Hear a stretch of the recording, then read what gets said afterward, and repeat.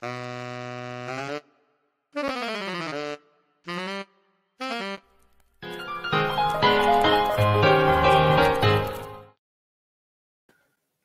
back to Domains 21, and we are here today with Elaine Pulker from the Open University, who will be talking with us about moving your language teaching online, an open resource for sharing good practice. Elaine, welcome to the Domains 21 track. Thank you, Jim. Hello, everyone. Thank you for listening to this talk. So I'm Hélène Pulker. I am a senior lecturer in French in the School of Languages and Applied Linguistics at the Open University, and also open educator, open researcher. And I'm here today to give you a little talk about a toolkit that we have recently developed to support teachers to move their language teaching online. So the presentation will cover different aspects. I will try to answer certain questions. So hopefully we will clarify how the toolkit came about and how it was developed, what it contains and who it is for. I'm going to show you a little bit of data that we have collected so far about its usage. And I want to talk at the end about how the toolkit encourage open practices in the teaching of modern languages. And at the end of this presentation, I have also added further resources that you might find useful, essentially resources developed by the Open University. So now a bit of background to the toolkit. So as we all know, a year ago, we all went into lockdown. March 2020, all the teachers in the world had to pilot to online teaching. And during the first lockdown, the School of Languages and Applied Linguistics at the OU were approached by a wide range of colleagues and friends in the UK and much beyond for tips and recommendations for teaching online. So a group of us, as you can see us here, thought, well, we've got to do something about this, and we pulled together all the the principles and the experience and the expertise that we have acquired in the last 20 years or so of teaching languages online, and we designed a toolkit. So the toolkit is essentially a set of principles and guidance for language teachers in the sector of higher education and for anyone in the world. So what we're trying to do is to provide practical advice about how teachers can create an interactive online environment for their students and to support learning online. So the toolkit contains 9 different help sheets, if you like, 9 pieces of advice. And of course, it's an open resource, so it can be adapted, it can be repurposed, it can be translated, it can be shared by anyone in the world, because we're totally aware that this toolkit is based on experience at the Open University, which is a completely distance education institution. And so we are absolutely aware that many universities will be in different setup. And so some of the principles, some of the approaches that we recommend in this toolkit might be adaptable and might not be, but anyone can do anything they like with a kit. So what does it contain? We have decided to limit it to 9 sections. It could have been a lot bigger than that, but we thought, as an emergency, what are the main challenges that teachers are going to be faced? So the first one is how to create a classroom online. Then we move to how to create an online community. So we talk about encouraging students to build a learner community. Number 3 is developing your teaching on voice online, which is something that is particularly specific to online teaching, something that teachers may not have to do necessarily when they teach face-to-face. Teaching the 4 language skills online is something that is specific again to language teaching. So we cover how to do listening, speaking, reading, and writing. Another important aspect is how to facilitate a synchronous language tutorial online for most people. For most teachers, that would have been the first, the pandemic would have been their first time that they have to do a class live online.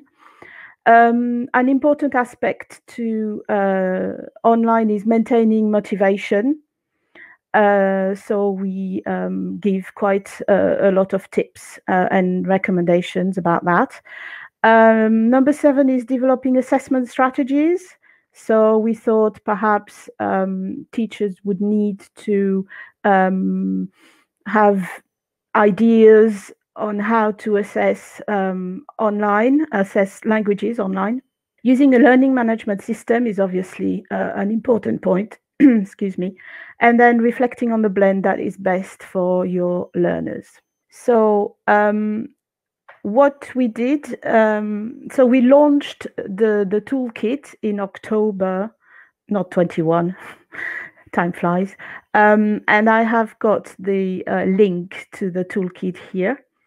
So we launched the toolkit in collaboration with our partner, the University Council for Modern Languages in the UK.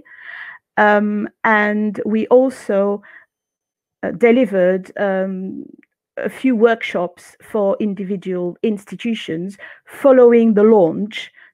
We were approached by, for example, the University of Loughborough Language Centre and University of Granada. We also did some presentations at the Global Open Research Network seminar and a few presentations internally at, for example, teaching enhancement seminars. And we launched also the toolkits through Twitter. We've had quite a few responses through that campaign. Right, so 185 participants at the 2 launch events from 36 UK universities and 7 universities in 4 other European countries. And we asked teachers to tell us about the experience of online teaching that they had so far, and only 10% declared that they had taught online before the start of the pandemic. 28% said that they received some form of training for online teaching. And among the participants, 66% were teaching online completely, and 28% at the time had some sort of blended teaching. So they had a little bit of face-to-face.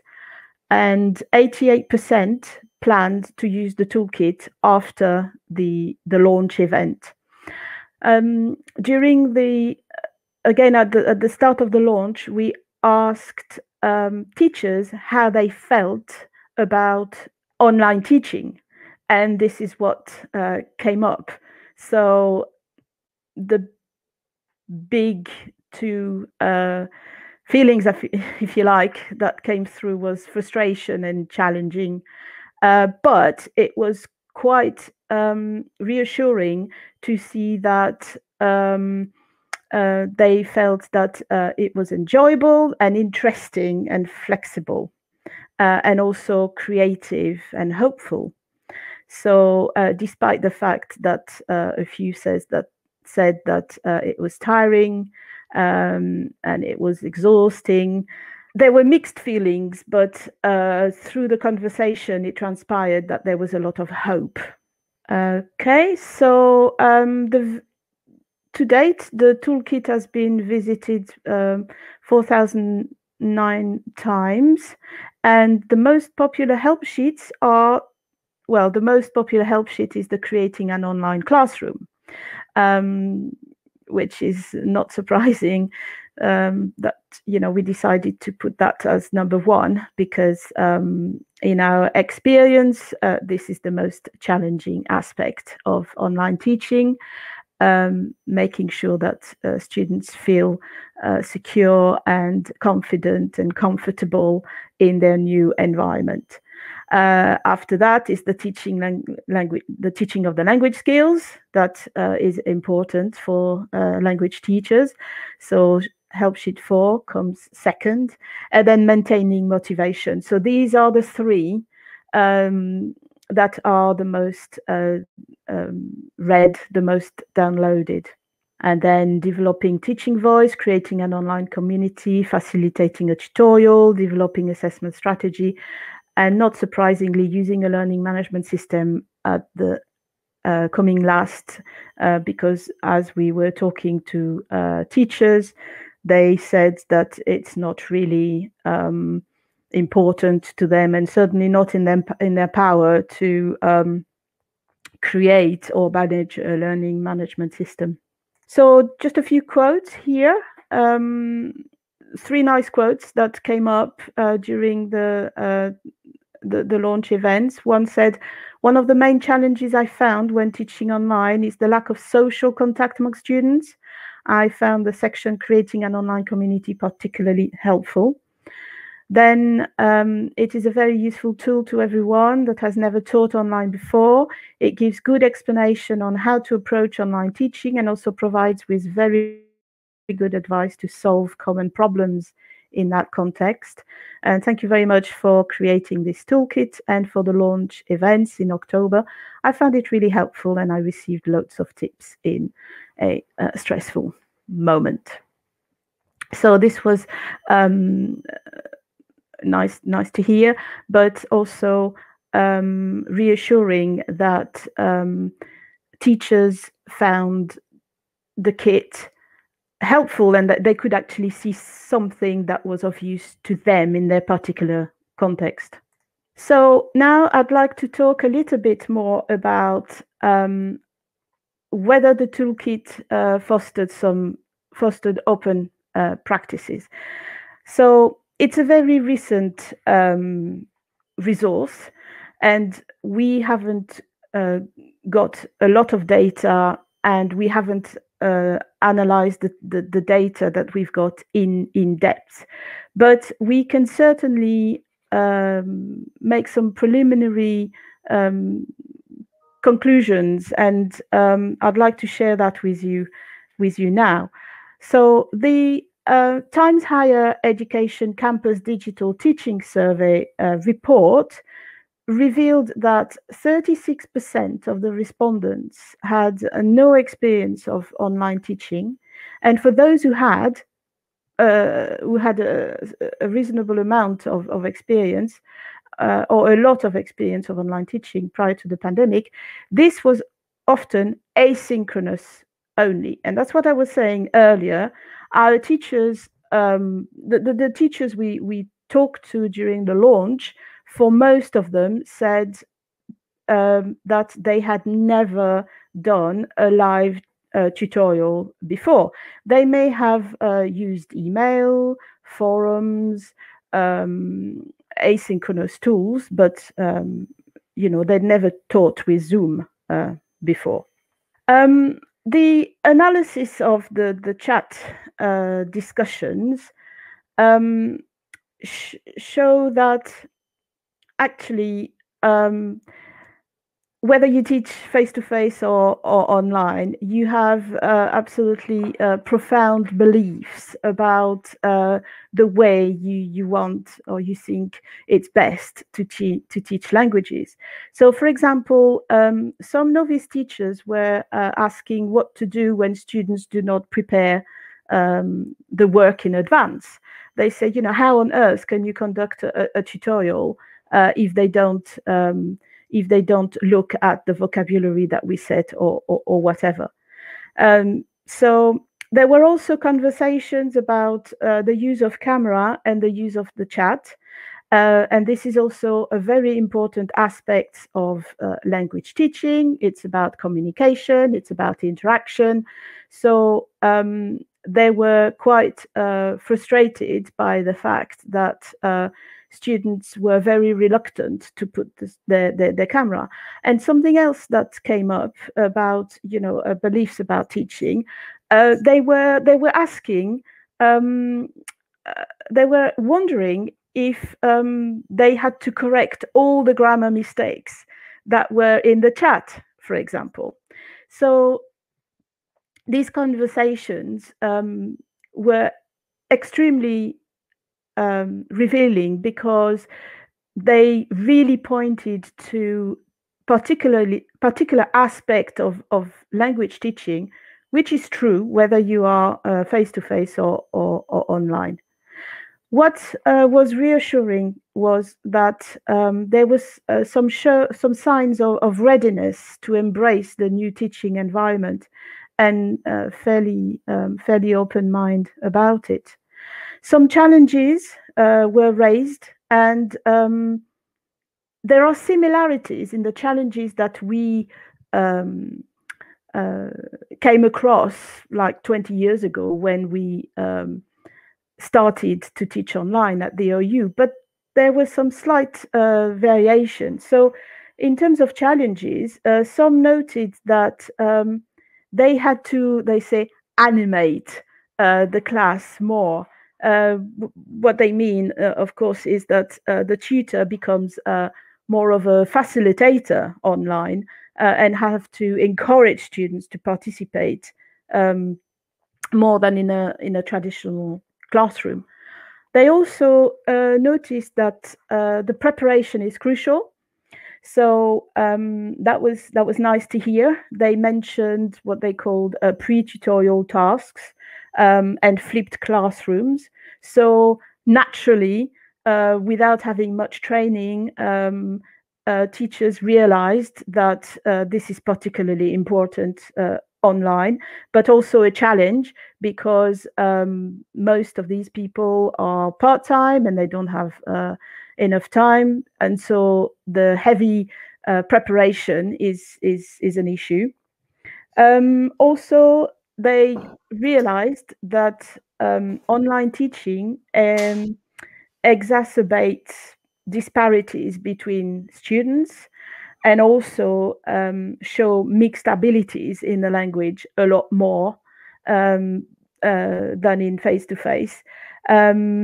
And they also said that the balance between activities in plenary and in breakout rooms is super important. I think that what transpired also is that the teachers are much more inclined to share good practice since the pandemic, and there was some teachers who provided links to resources, and they shared tools that they have been using successfully, for example, Padlet. And there were also conversations about the use of proctoring software, for example.